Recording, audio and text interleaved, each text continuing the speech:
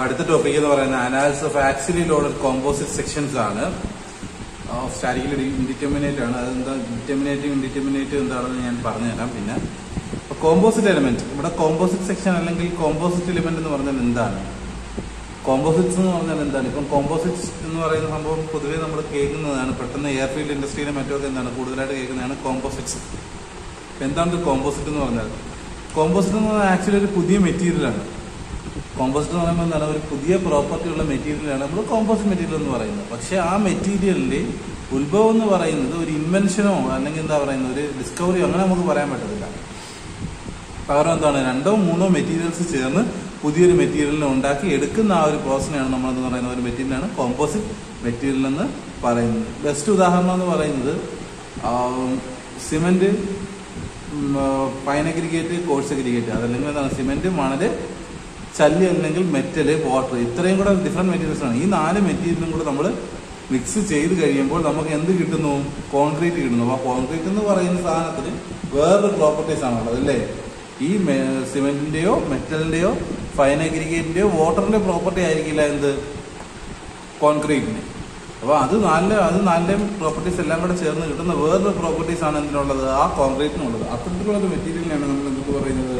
Composite material എന്ന് പറയുന്നത്. ഇനി ഇവിടെ നമുക്ക് നോക്കാം. അതാണ് ഇവിടെ പറയുന്നത് 2 points എന്താണ് കോമ്പോസിറ്റ് മെറ്റീരിയൽ എന്ന് പറഞ്ഞാൽ അതിനാണ്. ഇനി നമ്മൾ കോമ്പോസിറ്റ് മെറ്റീരിയലിന്റെ അനാലിസിസ് എടുക്കുക. ഇവിടെ കോമ്പോസിറ്റ് മെറ്റീരിയൽ എന്ന് പറയുമ്പോൾ എന്താണ്? ഇവിടെ അതിന് ബെസ്റ്റ് എക്സാമ്പിൾ എന്ന് പറയുന്നത് കോൺക്രീറ്റും സ്റ്റീലും ആണ്. കോൺക്രീറ്റ് എന്ന് പറയുന്ന ഒരു മെറ്റീരിയൽ അതൊരു കോമ്പോസിറ്റ് മെറ്റീരിയൽ തന്നെയാണ്. അത്തരത്തിലുള്ളൊരു material is week in tension. ടെൻഷനിലോട് എടുക്കാനായിട്ട് ആര് വീക്കാണ്? Concrete വീക്കാണ്. But steel is taking എന്താണ് പറയുന്നത്? Is acting good in tension. Steel എന്ന് പറയുന്ന മെറ്റീരിയൽ എന്താണ്? ടെൻഷനകത്ത് വളരെയധികം മുന്നിട്ട് നിൽക്കുന്ന ഒരു മെറ്റീരിയലുമാണ്. So in order to attain tension to concrete V are adding റീഇൻഫോഴ്സ്മെന്റ്സ്. കോൺക്രീറ്റിനകത്ത് tension കിട്ടാൻ വേണ്ടി നമ്മൾ എന്ത് ആഡ് ചെയ്യുന്നു? അതിനകത്ത് സ്റ്റീൽ റീഇൻഫോഴ്സ്മെന്റ്സ് ആഡ് ചെയ്യുന്നു. മനസ്സിലാവുന്നുണ്ടോ? അപ്പോൾ അവിടെ ബെസ്റ്റ് എക്സാമ്പിൾ എന്ന് പറയുന്നുണ്ട് കോൺക്രീറ്റ് എന്ന് പറയുന്ന ഒറ്റ മെറ്റീരിയലായിട്ട് എടുക്കുക, അതാണ് തന്നെ സ്റ്റീൽ അനദർ മെറ്റീരിയലായിട്ട് എടുക്കുക. അപ്പോൾ ഈ RCC അല്ലെങ്കിൽ എന്താണ് റീഇൻഫോഴ്സ്ഡ് സിമെന്റ് കോൺക്രീറ്റ് എന്ന് പറയുന്നത് എന്ത് തന്നെയാണ്? ഒരു കോമ്പോസിറ്റ് മെറ്റീരിയൽ തന്നെയാണ്. ഇനി നമുക്ക് അതുമായിട്ട് ബന്ധപ്പെട്ട പ്രോബ്ലംസ് ഒക്കെയാണ് ഇവിടെ ചെയ്യാനുള്ളത്. അല്ലെങ്കിൽ 2 മെറ്റീരിയൽ ബ്രാസിന്റെയും അലുമിനിയത്തിന്റെയും 2 മെറ്റീരിയൽ ഒരുമിച്ചിരിക്കുന്നു എന്നൊക്കെ പറഞ്ഞാണ് നമുക്ക് ഇവിടെ പ്രോബ്ലം ചെയ്യാനുള്ളത്. അപ്പം ഇവിടെ പ്രോബ്ലം ചെയ്യുമ്പോൾ 2 ഇമ്പോർട്ടന്റ് ആയിട്ടുള്ള കാര്യങ്ങൾ നമ്മൾ മനസ്സിലാക്കി വെച്ചിരിക്കണം. അതായത് 2 points R to be taken in to consideration in case of composite section. ഒന്നാമത്തെന്ന് വെച്ചാൽ 2 മെറ്റീരിയൽ ആണെങ്കിൽ തന്നെയും അതിലുണ്ടാകുന്ന സ്ട്രെയിൻ എന്ന് പറയുന്നത് സെയിം ആയിരിക്കും. 2 മെറ്റീരിയൽ ആണെങ്കിലും അതിനകത്തുണ്ടാവുന്ന സ്ട്രെയിൻ എന്ന് പറയുന്നത് സെയിം ആയിരിക്കും. അപ്പൊ strain in each bar is equal അല്ലെങ്കിൽ ഈച്ച് മെറ്റീരിയൽ ഈസ് ഈക്വൽ. Δ1 എന്താണ്? ε1 is equal to ε2. ε can be written as stress divided by modulus of velocity, that is sigma1 divided by E1 is equal to sigma2 divided by E2. From that we can write like this: sigma1 by sigma2 is equal to E1 by E2. This E1 by E2 is known as, that is ratio of modulus of elasticity of the 2 material is known as modular ratio. Important ആയിട്ടുള്ള ഒരു കാര്യമാണ് modular ratio എന്താണെന്ന്. നമുക്ക് ഇനി അങ്ങോട്ട് higher സെമ്മിലേക്ക് വരുമ്പോൾ modular ratios ഒക്കെ problem ചെയ്യാവുന്നതാണ്. അപ്പോൾ എന്താണ് modulus of elasticity of first എന്താണ് ratio of modulus of elasticity of 2 material is known as modular ratio. അടുത്ത ബി എന്ന് പറയുന്നത് total external Lord is some. B എന്ന് പറയുന്നത് വേറൊന്നുമല്ല പറയുന്നത്. ഇപ്പം 2 മെറ്റീരിയൽ ഉണ്ട്, അലുമിനിയവും സ്റ്റീലും ഉണ്ടെങ്കിൽ അവർ പറയുന്നത് അലുമിനിയവും സ്റ്റീലും കൂടെ ചേർന്നാണ് പുതിയൊരു മെറ്റീരിയൽ നമ്മൾ ഉണ്ടാക്കിയിരിക്കുന്നത്. ആ മെറ്റീരിയലിന്റെ ലോഡ് ക്യാരിങ് കപ്പാസിറ്റി എന്ന് പറയുന്നത് ഇൻഡിവിജ്വൽ ആയിട്ട് അലുമിനിയത്തിന്റെ ലോഡ് ക്യാരിങ് കപ്പാസിറ്റി പ്ലസ് സ്റ്റീലിന്റെ ലോഡ് ക്യാരിങ് കപ്പാസിറ്റി. അപ്പൊ എന്താണ്?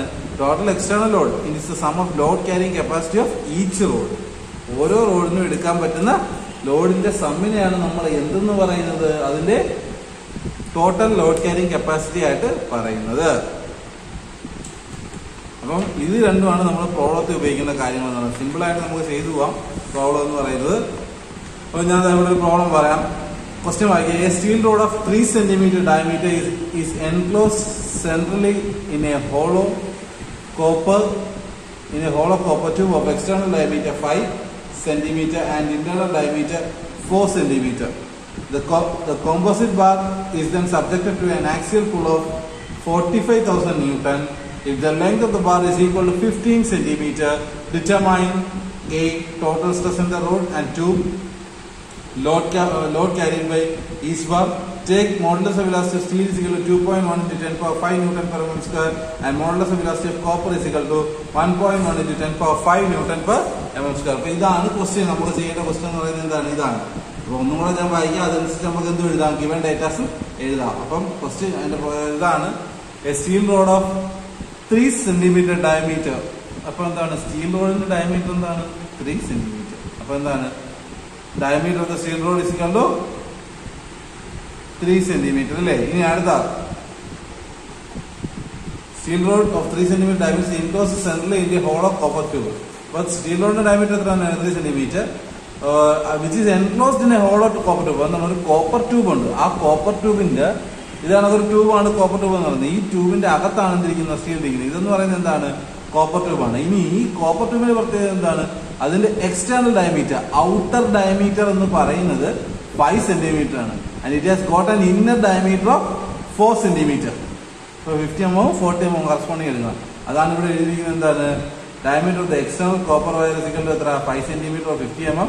ഡയമീറ്റർ ഓഫ് ദ എന്താണ് internal diameter of the copper is equal to 4 centimetre 40 mm. Similarly diameter of the steel ഇവിടെ എഴുതിയിട്ടുണ്ട് എത്ര?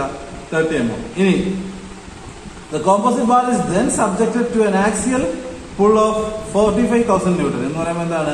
പിയുടെ വാല്യൂ ആണ് 45,000 Newton. ഇവിടെ നമ്മൾ കൺവേർഷൻ ആവശ്യമുണ്ടോ? കാരണം നമുക്ക് എന്തിലാണ് വന്നിരിക്കുന്നത്? ന്യൂട്ടണിലാണ് വന്നിരിക്കുന്നത്. അതിനുശേഷം നമ്മൾ എന്താണ്? the length of the each bar is equal to 15 centimeter എന്ന് പറയുമ്പോൾ L is equal to എത്രയാണ്? 15 centimeter, which is equal to 150 mm.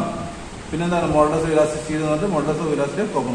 അപ്പൊ നമുക്ക് എന്താണ് മോഡുലസ് ഓഫ് ഇലാസ്റ്റിസിറ്റി എന്താണ് കണ്ടുപിടിക്കേണ്ടത്? ടോട്ടൽ സ്ട്രെസ് കണ്ടുപിടിക്കണം, ലോഡ് ക്യാരിഡ് ബൈ ഈച്ച് മെമ്പറും കണ്ടുപിടിക്കണം. ഇത് രണ്ടുമാണ് നമ്മൾ കണ്ടുപിടിക്കേണ്ടത്. എന്തായാലും നമുക്ക് എന്താണ് സ്ട്രെസ്സും മറ്റു കാര്യങ്ങളും കണ്ടുപിടിക്കേണ്ടി വരും എന്നുള്ള സാഹചര്യം വെച്ചുകൊണ്ട് എന്തുകൊണ്ടാണ് ഏരിയ ഓഫ് സ്റ്റീൽ കണ്ടുപിടിച്ചു. എന്താണ്? 5/4 of 30 square കണ്ടുപിടിച്ചു. അതാണ് തന്നെ ഏരിയ ഓഫ് കോപ്പറും കണ്ടുപിടിച്ചു. 5/4 of 50 square minus 40 square അല്ലേ? അത് ഹോളോ സെക്ഷൻ അല്ലേ? അപ്പൊ എന്താണ്? d square മൈനസ് അല്ലെങ്കിൽ d2 square minus d1 square എന്നുള്ള രീതി നമ്മൾ അതിനെ എഴുതി. ഓൾമോസ്റ്റ് രണ്ടും സെയിം ഏരിയ ആണ് വരുന്നത്. ഇനി നമ്മൾ നേരത്തെ ഞാൻ പറഞ്ഞില്ല, നമ്മൾ 2 ഫോർമുലാസ് ആണല്ലേ നമ്മൾ ഇതിനകത്ത് മെയിൻ ആയിട്ട് ഉപയോഗിക്കുന്നത്. 2 കാര്യങ്ങൾ ഓർക്കും. ഒന്ന് വെച്ചാൽ strain in both materials are equal. അപ്പൊ അതിൽ നിന്ന് വേണം നമ്മൾ ഈ പ്രോബ്ലം തുടങ്ങുന്നത്. ഇത്തരത്തിലുള്ള പ്രോബ്ലം നമ്മൾ എവിടുന്ന് വേണം തുടങ്ങാൻ? Strain in both materials are equal എന്നുള്ള കണ്ടീഷൻ വെച്ചാണ് നമ്മൾ തുടങ്ങുന്നത്. അപ്പൊ ഇവിടെ നോക്കി sigma strain in steel is equal to strain in copper എന്ന് പറഞ്ഞത്. അപ്പൊ നമ്മൾ സിൻസ് സിഗ്മ എന്താണ്? Strain in steel is equal to strain in copper. അതാണ് epsilon steel is equal to epsilon CU എന്ന് പറഞ്ഞ് എഴുതി അല്ലേ? അപ്പൊ അതുകൊണ്ട് നമുക്ക് എന്താണ് സ്ട്രെയിൻ എന്ന് പറഞ്ഞാൽ നമുക്ക് in terms of stress and elasticity എങ്ങനെ എഴുതാം? സ്ട്രെസ് ബൈ സ്ട്രെയിൻ എന്ന് പറയുന്നതാണ് എന്ന് പറഞ്ഞാൽ മോഡുലസ് ഓഫ് ഇലാസ്റ്റിറ്റി എന്ന് പറഞ്ഞാൽ അല്ലേ? നമുക്കറിയാം എന്താണ് modulus of elasticity equal to stress by strain. therefore അതിൽ നമുക്ക് എന്ത് എഴുതാം? Strain is equal to stress divide by modulus of elasticity. അതാണ് ഇവിടെ എഴുതിയിരിക്കുന്നത്. ഇപ്പൊ എന്താണ്? സ്റ്റീലിന്റെ ആകുമ്പോൾ stress divide by modulus of elasticity, കോപ്പറിന്റെ ആകുമ്പോൾ stress in copper divide by modulus of elasticity of copper. അങ്ങനെ ഇങ്ങനെ എഴുതി. അപ്പൊ ഇതിനകത്ത് നമുക്ക് എന്താണ്? Sigma S. ഇതിന്റെ മെത്തേഡ് ഇങ്ങനെയാണ്. ഒരു സ്ട്രെസ് നമ്മൾ കണ്ടുപിടിച്ച് വെക്കും. Sigma S is equal to sigma C U ആണ്. അപ്പൊ സിഗ്മ എസ് എന്ന് പറയുന്നത് എന്തായിരുന്നു? Sigma C U by E C U into എന്താണ്? ഈ എസ് അങ്ങോട്ട് പോകും. അപ്പൊ എന്താണ്? Sigma C U is equal to E S divide by E C U. ഇതെന്ന് പറയുന്നത് എന്താണ്? Modular ratio. അപ്പൊ ശ്രദ്ധിച്ച് ചില ക്വസ്റ്റ്യനകത്ത് അവർക്ക് എന്ത് തരണ്ട? നമുക്ക് മോഡുലസ് ഓഫ് ഇലാസ്റ്റിസിറ്റി തരാതെ അവരെന്തെങ്കിലും തരും? മോഡുലർ റേഷ്യോ എന്ന് പറഞ്ഞാൽ തരും. കണ്ടോ? അപ്പൊ ഇതെന്ന് പറയുന്നത് എന്താണ്? ഇതിനാണ് നമ്മൾ എന്തെന്ന് പറയുന്ന മോഡുലർ റേഷ്യോ. അപ്പൊ ചില ക്വസ്റ്റ്യന് നമുക്ക് എന്ത് തരാം? മോഡുലർ റേഷ്യോ എന്ന് പറഞ്ഞ് തരാം. ഡിഫറെന്റ് ആയിട്ട് ഇതിന്റെ 2 വാല്യൂ തരാം. മോഡുലർ റേഷ്യോ ഒരു 25 ആണെന്ന് പറഞ്ഞ് തരാം. അപ്പൊ ഇതിനകത്ത് നമ്മൾ സബ്സ്റ്റിറ്റ്യൂട്ട് ചെയ്യുമ്പോൾ എന്താണ്? സിഗ്മ എസ് ഇസിക്കൽ നമ്മൾ എന്താണ്? ഇ എസും ഇ സിയും നമുക്ക് അറിയാം അല്ലേ? അത് വെച്ച് നമ്മൾ സബ്സ്റ്റിറ്റ്യൂട്ട് ചെയ്യുമ്പോൾ എന്ത് വരുന്നു? Sigma S is equal 1.909 sigma C U എന്ന് പറഞ്ഞു വരുന്നത്. ഇക്വേഷൻ നമ്പർ 1 ആയിട്ട് കൊടുക്കുക. ഇനി നേരത്തെ നമ്മൾ രണ്ടാമത്തെ കേസ് എന്തായിരുന്നു? The total load carried by the composite section will be equal to the sum of the individual load carrying കപ്പാസിറ്റിയിലെ ഓരോ മെറ്റീരിയലും ഇൻഡിവിജ്വൽ ആയിട്ട് എടുക്കാൻ പറ്റുന്ന ലോഡിന്റെ സമ്മിനെയാണ് നമ്മൾ എന്തായിട്ട് എടുക്കുന്നത്? ടോട്ടൽ ലോഡായിട്ട് എടുക്കുന്നത്. അതുകൊണ്ട് എന്താണ് നമുക്ക് എന്തെഴുതാം? Total Lord is equal to load carrying capacity of the steel plus load carrying capacity of the copper. മനസ്സിലാവുന്നുണ്ടോ? Load carrying capacity of steel plus load carrying capacity of the copper. അതാണ് P steel plus P C എന്ന് പറയുന്നത്. Total load എത്രയാണ് നമുക്ക് question അറിയാം? 45,000 newton ആണ്. അപ്പൊ 45,000 newton എന്നിട്ട് ഇനി എനിക്കറിയാം എന്താണ് സ്ട്രെസ് ഇസിക്കൽ ടു എന്താണ് ബേസിക് ഇക്വേഷൻ എന്താണ് പി ബൈ എ ഇല്ലേ. അങ്ങനെയാണെങ്കിൽ പി എന്ന് പറയുന്നത് എന്താണ് സ്ട്രെസ് ഇൻറ്റു ഏരിയ അല്ലേ. അപ്പൊ ഇവിടെ എന്താണ് പി ഓഫ് സ്റ്റീൽ എന്ന് പറഞ്ഞാൽ എന്ത് വരുന്നു stress in steel into area of steel. Similarly എന്താണ് ഇവിടെ കോപ്പറിന്റെ ലോഡ് എന്ന് പറയുന്നത് എന്ത് വരുന്നു കോപ്പറിന്റെ സ്ട്രെസ് ഇൻറ്റു കോപ്പറിന്റെ ഏരിയ. മനസ്സിലാവുന്നുണ്ടോ? ഈ ബേസിക് ഇക്വേഷനായി ഇതിൽ നിന്നാണ് നമ്മൾ എന്താണ് ഇതെടുത്ത് എഴുതുന്നത്. പിടികിട്ടുന്നുണ്ടോ? മനസ്സിലായോ? ഇനി ഇതിനകത്ത് നമുക്കറിയാം എന്താണ് 45,000 സിഗ്മ എസിന് പകരം നമുക്ക് എന്താണ് നമുക്കിപ്പോ ഇതിനകത്ത് അൺനോൺ എന്തൊക്കെയുണ്ട്. ഇത് നോൺ ആണ്. സിഗ്മ എസ് അറിഞ്ഞുകൂടാ, എസ് അറിയാം, സിഗ്മ സി യു അറിഞ്ഞുകൂടാ, എ സി യു അറിഞ്ഞുകൂടാ. അപ്പൊ നമുക്ക് ചെയ്യാൻ പറ്റുന്നത് എന്താണ് ഈ സിഗ്മ ഇതിപ്പോ രണ്ട് അൺനോൺസ് ആണ്. സിഗ്മ എസും അൺനോണാണ്, സിഗ്മ സി യു അൺനോണാണ്. അപ്പൊ ഇതിനെ നമ്മൾ എന്താണ് സിഗ്മ എസ് അല്ലെങ്കിൽ സിഗ്മ സി യുവിനെ ഒരെണ്ണത്തിന്റെ പേരിലാക്കും. അതിനുവേണ്ടി ഒരു ഇക്വേഷൻ നമുക്ക് ഇവിടെ ഉണ്ട്. Sigma S 1.909 sigma C U ആണ്. അപ്പൊ എന്താണ് സിഗ്മ എസിന് വരെ നമുക്ക് എന്ത് കൊടുക്കാം 1.909 സിഗ്മ സി യു എന്ന് കൊടുക്കാം. Bracket from. അപ്പൊ അല്ലെങ്കിൽ എന്താണ് ഈ ഇക്വേഷൻ എവിടെ നിന്നാണ് വന്നത് ഫ്രം ഇക്വേഷൻ 1. ഇക്വേഷൻ 1 നിന്ന് അല്ലെങ്കിൽ എന്താണ് ഇക്വേഷൻ 1 നമ്മളിവിടെ സബ്സ്റ്റിറ്റ്യൂട്ട് ചെയ്തു. അപ്പൊ എന്താണ് 45,000 1.909 സിഗ്മ സി യു എസ് അല്ലേ. എന്തിനു വരെ നമ്മൾ സബ്സ്റ്റിറ്റ്യൂട്ട് ചെയ്താൽ ഇതിന് പകരമാണ് സബ്സ്റ്റിറ്റ്യൂട്ട് ചെയ്തത്.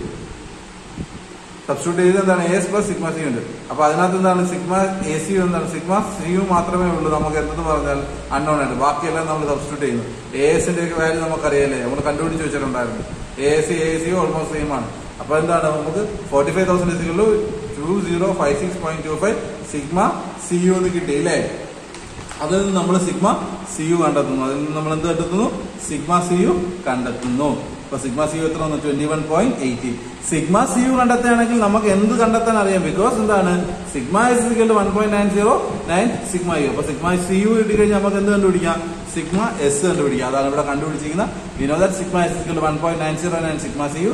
therefore എന്താണ് സിഗ്മ എസ് കണ്ടുപിടിക്കുന്നു 41.77. നമ്മുടെ അടുത്ത് ചോദിച്ചിരിക്കുന്നത് എന്താണ് സ്ട്രെസ് കണ്ടുപിടിക്കാനല്ലേ ചോദിച്ചത്. അപ്പൊ എന്താണ് സ്ട്രെസ് ഇൻ കോപ്പർ കണ്ടുപിടിച്ചു, സ്ട്രെസ് ഇൻ സ്റ്റീലും കണ്ടുപിടിച്ചു. മനസ്സിലാവുന്നുണ്ടോ?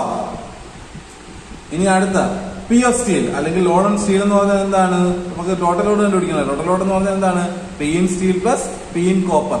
അപ്പൊ ഇവിടെ എന്താണ് പി ഇൻ സ്റ്റീൽ എന്ന് പറഞ്ഞാൽ എന്താണ് നമ്മളിവിടെ പറഞ്ഞു പി ഇൻ സ്റ്റീൽ എന്ന് പറയുന്നത് എന്ത് വരുന്നു sigma S into A S ആണല്ലേ. ഇവിടെ പി ഇൻ സ്റ്റീൽ എന്ന് പറഞ്ഞാൽ പി ഇൻ സി യു എന്ന് പറഞ്ഞാൽ എന്താണ് sigma C U into A C U. അത് സെപ്പറേറ്റ് ആയിട്ടൊന്ന് കണ്ടുപിടിച്ചാൽ മതി. കണ്ടോ പി ഓഫ് സ്റ്റീൽ എന്താണ് 41.77 ഇൻറ്റു അതായത് sigma steel into area of steel 29.53. Similarly P C U എന്ന് പറഞ്ഞാൽ എന്താണ് നമ്മുടെ load carrying capacity of the copper ആണ്. അതായത് load carrying capacity of the copper stress in the copper load into area of copper load ഇല്ലേ.